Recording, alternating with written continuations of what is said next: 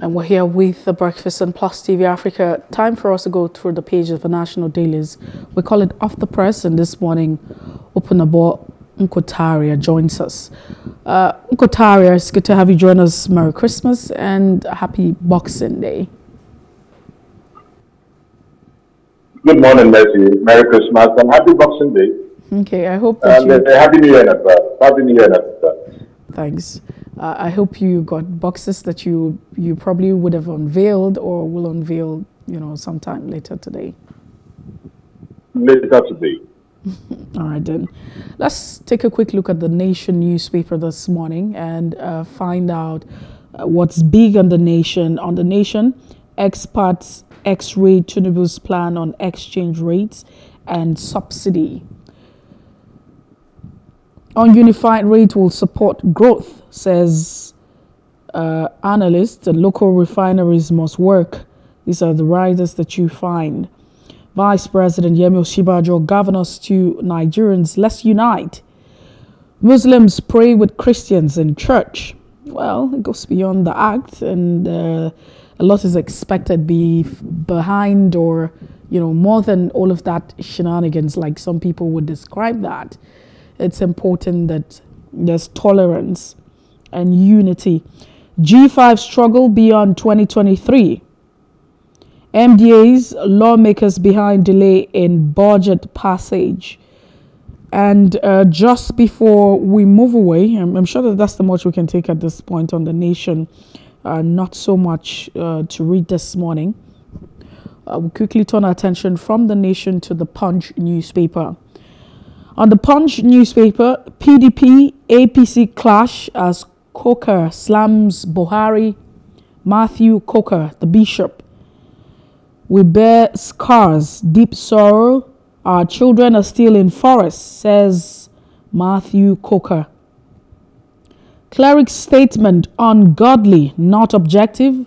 Buhari deserves credit. That's what the APC is saying.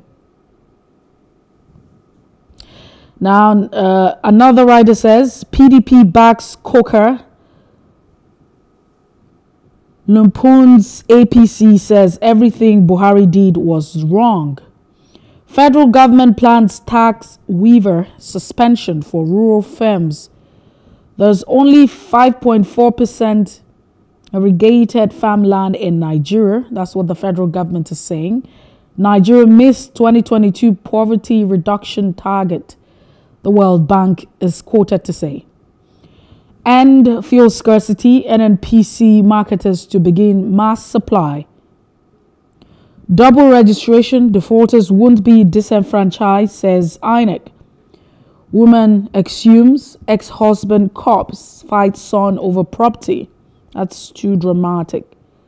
That's the much we could take this morning on the Punch newspaper. We quickly turn our attention this morning to the Sun. Now, the Sun, I won't leave in Abuja after office, Buhari is quoted. But of course, that's exactly what should happen. Can a president get over his tenure? I mean, his tenure is over. Can the president still leave in Aso Rock when his tenure is over? There's no need stating the obvious. He would definitely leave. Says reason is to avoid problems.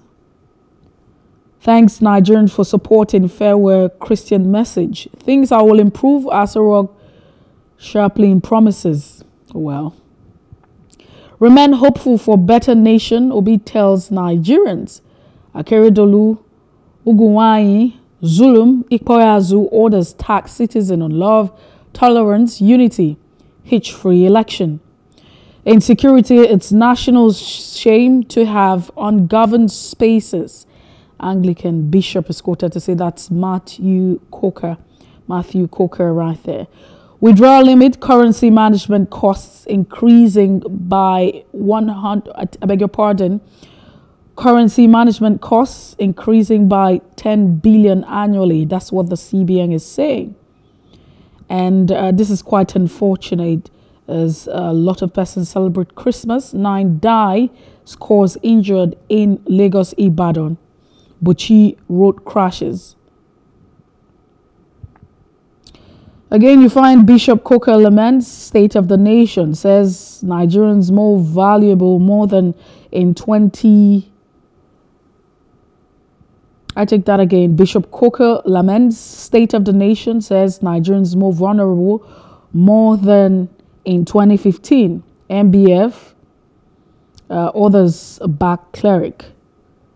Christmas cow kills Bielsa ex-youth president. Really? Very unfortunate. Umahi sanctions APC for contravening executive order. Muslim groups attends Christian service and present gifts in Zaria. These are some of the headlines stories we can take this morning on the Daily Sun newspaper. Opunabo Inko Tariah, thank you once again for joining us. Let's quickly share your thoughts on this one. It's big on the Daily Sun newspaper. I won't leave in Abuja after office. The president has spoken. His plan is not to stay in Aso Rock. He's going to leave for several reasons. What are your thoughts? Well, Mercy, first I cannot patch up the rationale behind that statement because it is obvious. I mean, the predecessors we are talking about, Olusegun Obasanjo, who relocated to Ota, Shagari relocated to his state. Jonathan is shuttling between the Abuja and the Bielsa. So it's expected that he's definitely going to relocate. That does not mean after relocating to Katsina, he will never leave Katsina again. So I really can't rationalize that statement, why he made that statement. I think there was a rider to that when he said to avoid whatever. In fact, the truth about it is rationally inexplicable. That's all I have to say. Because Katsina is his own state. Daura, I think, is from Daura. Daura is his local government. If you're in office and you exit office, you're expected to relocate to your home state. If you want to also remain in Abuja, it is within your exclusive preserve to Soju as a president, a former president. So I don't think that should be contemporized by the media. It's a non-issue. For that to be a headline on the national newspaper, it simply means there is information famine. In other words, probably they don't have anything to publish and they just wanted to, and they must be out. The paper must be put to bed. So they just carried something. Otherwise, it's not what should make the news. I mean, it's not what. Buhari will locate to Katsina. So if I have to buy a paper today, I will now buy a paper because Buhari said he was going to relocate to Katsina. That's no news. It's expected of him. Wherever he relocates to, it doesn't matter. Nobody cares. As a president, what we want is delivery of the dividends of democracy and good governance. That's all we want. It is the business of you and members of your family. It's as simple as that. So why should the paper want to make it a headline and you expect me to use my hard-earned money to but should it not be of a major concern? You know, this is not trying to hold brief for the paper, but you know, when you have the president making such statement that when he leaves office, he would leave Aso Rock. I mean, is he supposed to stay in Aso Rock when he leaves office? It's quite contradictory. Why would he say that he should leave? Is there any law that states that when the president quits office or leaves office, he has to stay in Aso Rock for a time? Maybe that's what we don't know, because he's saying that he would have to quit Aso Rock, and that's because he doesn't want trouble. Is it expected to stay in Aso Rock? Abuja. What we read was Abuja, or what we heard was Abuja. No, he said he would leave Aso Rock. That's what the paper is saying. If he says he's going to leave Aso Rock, that's what I'm saying. You know, it's like repeating myself. It's no news. It's automatic. You're going to leave Aso Rock. Then the president shouldn't have said that. That's why I said it is rationally inexplicable. If you listen to me, I said, so that shouldn't form a headline. So it makes no sense. Why are you saying it? Why are you telling us? When you leave office, wherever you go to is the business of your family, you and members of your family. So why should the paper? That's why I said maybe it's famine of information, news. They don't have news. Otherwise, should the paper carry it? It makes no sense. Every governor says it. All presidents say, oh, by the time I leave office, I retire to my home. By the time I do this, I do that. So that, I mean, it's no news. We shouldn't even be discussing that. That's the point I'm making. If you will leave, willy-nilly, whether you like it or not, you're going to leave Aso Rock. If you remain in Aso Rock, you're remaining in Aso Rock as a guest of the sitting president. And that is also the preserve of the sitting president. He can decide to say, no, please be my unofficial advisor. I want you to remain in Aso Rock. So it's not an issue. That's the point I'm making. It's not what we should be discussing. Mr. President said he's going to exit Aso Rock when he leaves office. Is that news? You ought to, it is a must that you exit. If you want to, right now, it is a right that he stays as a sitting president. But if you exit, it becomes a privilege if your successor wants you to remain. That's the point I'm making. So we shouldn't even be dissipating energy discussing these inanities. These are trifles. There are other burning issues that we should be addressing whenever we come on air, not to tell us, discuss what Mr. President said is going to leave. But even if you like, nothing go to America. Wherever he goes to, it is bloody hell business. It's nobody's business. Oh, well, we have to be careful with the choices of words this morning, Opunabo. Bloody hell is not a negative thing. Oh, well, it's not so friendly at the same time. It is also not antagonistic. It is also not antagonistic. When you say it's your bloody hell business, it's your business. That's what somebody is telling you. It's also not antagonistic. It's not a lewd language. That's the point I'm making. That's his business. So we shouldn't be discussing that on air. Opunabo Inko Tariah, what I'm saying is this: is that President will retire to. Shagari left and went back to his state. Or passenger left and went back to Ota. Jonathan is shortly. He retired to Bayelsa, but he's shortly between Bayelsa and Abuja because he has this international engagement. So why should we sit down here and be disciplining energy of where Mr. President will go to? I will leave Aso Rock. It's not about where Mr. President, Inko Tariah, it's not about why Mr. President or where Mr. President will be going to. It's about the fact that he said he would quit. Just like you have stated, I mean, it's so complex to understand that why would you talk about what is obvious naturally? And that's why we're talking about it, and that's why it's a news element. That's where this argument is coming from. Now, you have said that is the fault of the media. That's why I said the media, probably because it's on a Monday, they don't have news stories. What is complex about that? And it probably was even quoted out of context. Maybe he was even discussing with his friend that I'm tired. Well, I'm not sure we want to go into. I'm not sure we want to go into the classification of why that should be a conversation. But you see, the reason why you think that shouldn't be a conversation is the reason why it should be a conversation.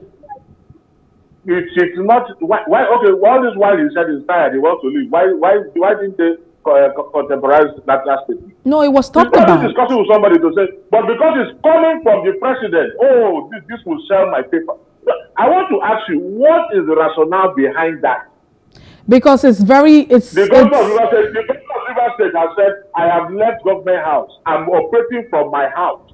Then the papers will go and carry. I have left. Opunabo Inko Tariah, let's move forward. From my house.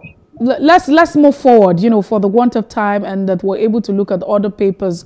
But I also hope that you understand that the fact that it's very unusual to say that you would not stay in Aso Rock is the reason why that's, making the rounds. Because why would you stay in Aso Rock? That's the point.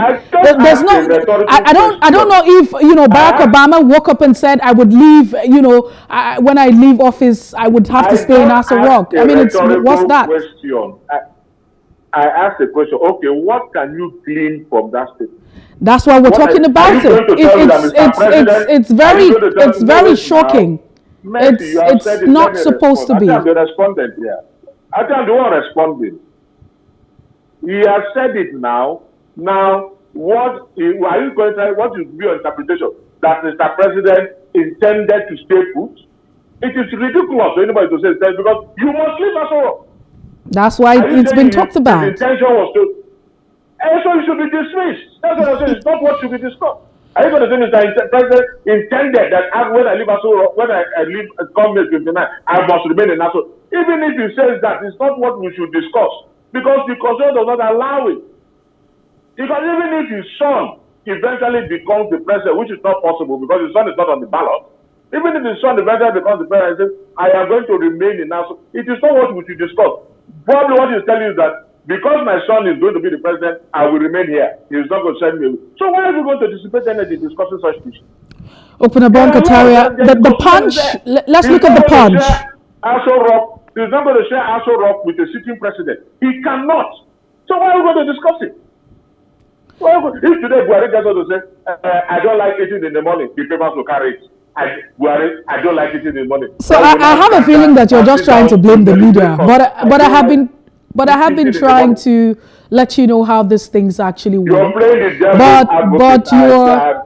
But you're refusing to see points. You know, it's not because it's the president that said it. Because it makes no sense. Let's look. Mercy, there are burning issues in this country that we should be discussing. There are issues that, if you go, a lot of people did not travel for Christmas as a result of the economic crisis. These are the issues the papers, the media should be analyzed. I'm a journalist as well. Not to get up, if we cannot get up to say, I will not stay, we can have left government house long ago. And he has said it. So now, if I have to headline my paper and now say, Wike leaves government house, relocates to personal bill, I don't understand it. I can't get it. I can't get it. When pensioners are not paid, no promotion and social service, I do not those things are now part of Wike has left government house. I don't get it. That's why I said, rationally they're speaking. I don't get it.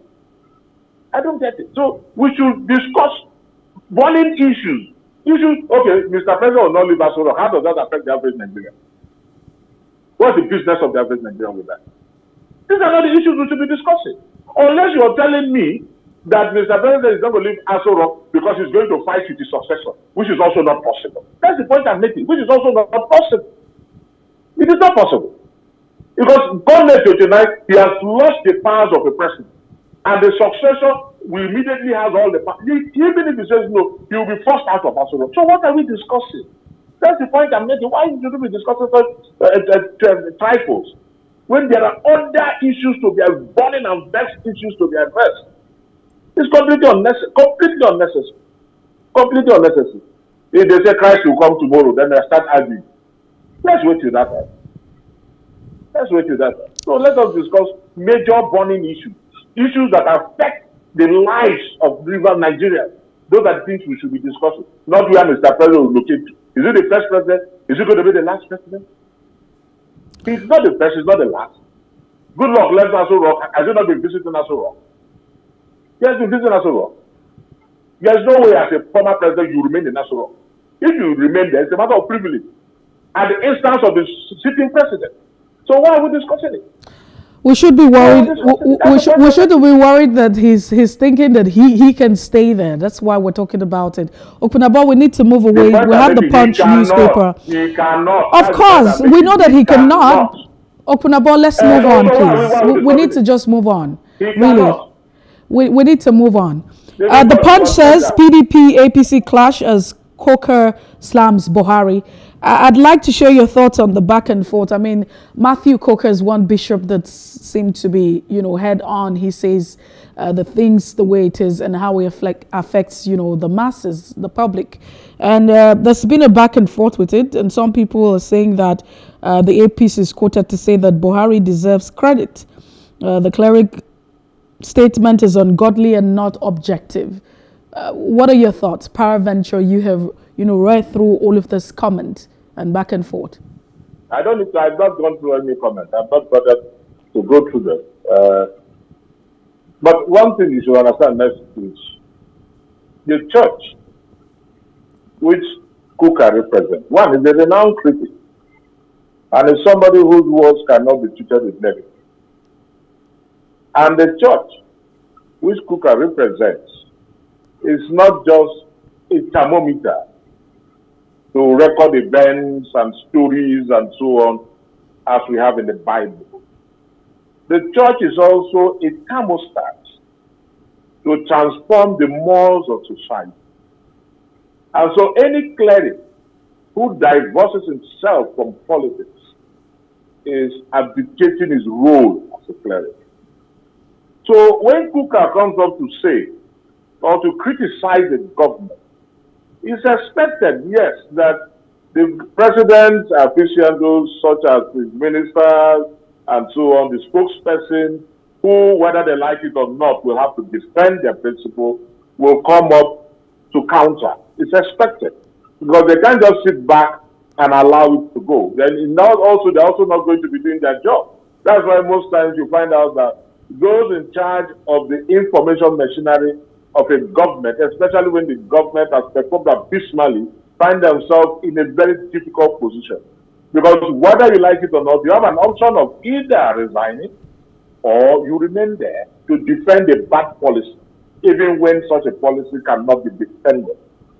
So it is agreed. And don't forget, this is also an electioneering period. Therefore, you have the APC, which Buhari represents. You also have the PDP and other political parties. So anytime you criticize Buhari, especially when it is in the negative, the political parties will have to rise up because it rubs off on the political party and at the same time affect the outcome of the election, the forthcoming election. So APC is also expected to defend it. No doubt about that. But then let us go into what Kuka said. You see, I always tell people, Mercy, as you are there, nobody can come and tell you, Mercy, you're a man. Nobody. No matter how in fact, let that person tell you he's coming from heaven. God just sent him that you're a man. You will just dismiss him. You will maybe even think he has some mental issues. What is going on in this country is palpable and fabulous. There is hunger in the land. We are not saying Buhari in all aspects failed. When it comes to infrastructure development, there's a large extent you can give him credit. Talk of rails and so on and that. But when it comes to the economy, when it comes to security, and these are the two major things any government should address, he has failed abysmally. He has performed abysmally. And so, whatever Kuka says, Kuka does not even need to say it. Nigerians are saying it. So, whether you criticize Kuka or not, excoriate him from now to tomorrow. It doesn't change anything. Like I said, nobody can come and tell me, Opunabo, you're a woman. I'll just say you're mad. In fact, at the point, I'll not even talk to you. Because I think you have a mental problem. And engaging you will mean you also have that mental problem. Why can't you come and tell me I'm a woman? Or Mercy, you're a man? These things are there. You have evidentiary proof. They are abound. This is a failed government in all aspects. It's a failed government. And Kuka is just voicing the opinion of majority of Nigerians. So, criticizing from now till tomorrow is your bloody business. That's your business. But the fact remains, it was the late Winston Churchill who said, truth is incontrovertible, panic may deride it, malice may distort it, but there it is. And this is the case here. You cannot tell any Nigerian how much will chicken going for today in Nigeria. The ram, the goat, a bag of rice. People can't celebrate Christmas, the festive period anymore. And you come to tell Nigerians that you performed well. On the paper, too, we saw how, yes, now I give them credit, but we saw how the security situation has festered under this very regime. So what are you going to talk about? People are even scared of traveling to the east, especially. They're scared. It has never been this bad in this country. So what are you coming to tell me? What defense are you going to put up? So the truth about it is that, yes, these are APC members, these are friends of Mr. President, and these are managers of his information machinery. So, of course, it is incumbent on them to defend, especially now that the political hostings have started, because it's going to rub off negatively on the party and the chances. These things have subliminal effects. And so they really have to do a damage control, and that is why they come up with a defense. Even those who are defending the government, you ask them, how much did they buy a bag of rice 7 years ago, 8 years ago, and how much is a bag of rice now? But why they don't have the pinch They are not feeling the pinch because they are spending government money. When they leave office, then they'll feel the pinch. But within them, I believe when they are talking in their closet, they also admit that the government has failed. Are you talking of security? Are you talking of economy? It has failed. Well, you know that one of the gains, as it's properly been stated, is that, you know, we have been very big in terms of the production of rice. Since you have mentioned rice in the course of this conversation, we have been great on it. And Nigeria has been reported to be the largest producer of rice in Africa, producing about 8,433,000 metric tons, if I'm not mistaken, followed by Egypt, Madagascar, and Tanzania. Okay. Let me quickly address this now. First and foremost, you said Nigeria is like producer of rice. Okay, fine, no problem. You know, like when the economists will come up to say the GDP and that, they say the truth is GDP that, GDW, GSP, that, all kind of GDP. The truth is how much? How does it affect the common man? The largest producer of rice. Yes, when we are not the largest producer of rice sold at a cheaper rate. It's a paradox. Today we are the largest producer. It's selling at a higher rate. How do you reconcile that? That is number one. Number two, the producers of rice do not depend on rice alone. They depend on every other thing. So they go to the market, they buy tomatoes, they buy onions, they pay rents, they are generators. So even if you're the largest producer of rice, what of the domino effect? You go and buy petrol to run your plants, to produce the rice. You're going to pay for your office rent. You're going to pay children's schooling. So we're talking of economy.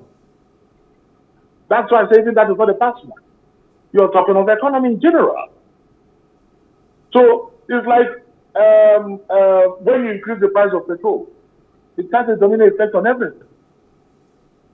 Some people ask, petrol, okay, the woman in the market, what is her business with petrol? And I say, what are you talking about? She goes home to run her generator. Her source of income is the tomatoes. It is from that tomatoes she will have to cater for her family. The family members will go to school, they will run generators, they will buy fish. If you're selling tomatoes, they will buy fish, they will buy rice. So it's a whole gamut. Now I ask again, the largest producers of rice, yes, the price of a bag of rice in 2015 is almost half, if not less, than the price of a bag of rice in 2022. How do you reconcile it? How do you reconcile it? When you talk about economy, you're not talking about just one side of the economy. No. So how do you reconcile it? So when you come to tell me the highest price of rice, it makes no sense to me. If I buy rice, will I not cook the rice? Will I eat the rice alone? What sense will it make if you say highest producer of rice? Meanwhile, I cannot even afford the rice. I cannot even afford it. When we are not the highest producers, I could buy bags, buy for my family and give to others. Now that we are the highest producer, I cannot. It reminds us of the oil industry. One of the largest producers of oil. Yes, look at the cost of petrol. How do you reconcile? So if you are the highest producer of rice and the price of rice has soared, then there is a problem, which means the same problem we are facing in the oil industry, the same problem we are facing in rice. Then there's a cartel.